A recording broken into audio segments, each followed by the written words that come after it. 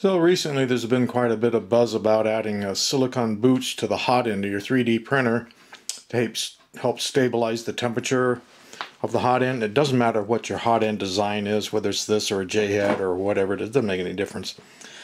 Basically the cooling fans can sometimes cool the block down, and then depending upon the firmware that's inside your machine, it might lock itself out and turn off the heater, or it might lock itself on and lock the heater on. I don't know. I haven't had any of those problems myself.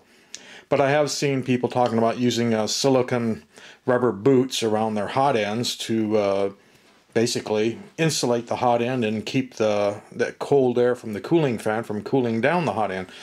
And really the easiest way to do that, no matter what kind of hot end you've got, is to just use silicone rubber putty. This is cheap stuff that you can buy at any hobby store, and you can buy it online. You can buy it in smaller amounts or bigger amounts. I've also used smooth-on stuff, and I've used a Silpax Sil Putty. For over 25 years I've used silicone putties, and what's nice about them is you literally take out equal amounts, and they color them just so that you know that when they're mixed all the way, equal amounts of part A and part B, you mix them together in your hand. It feels just like silly putty. If you've never played with silly putty, then it feels like a soft clay. Mix them together till it's a uniform color.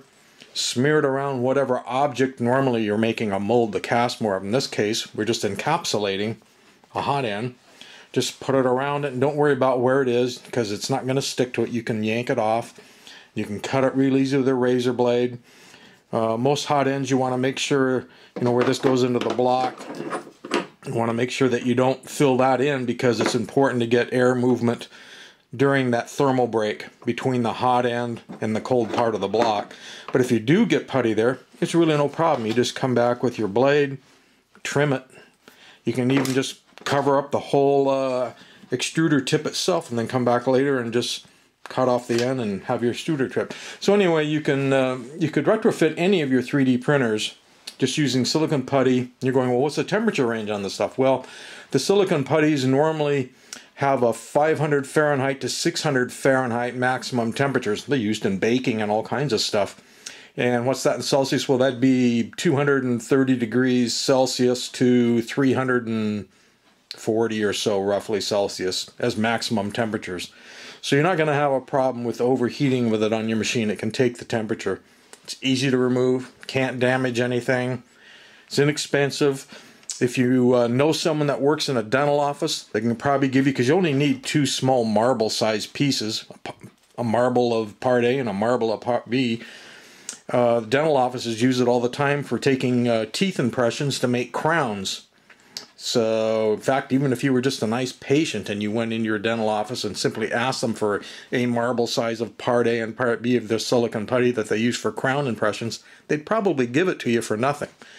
So, it's a little upgrade you can probably do to your 3D printer for little or no money, and because it's adheres to any size or shape, you can use it on any type of hot end. You're not locked into any style or locked out, and you don't have to try to track down one.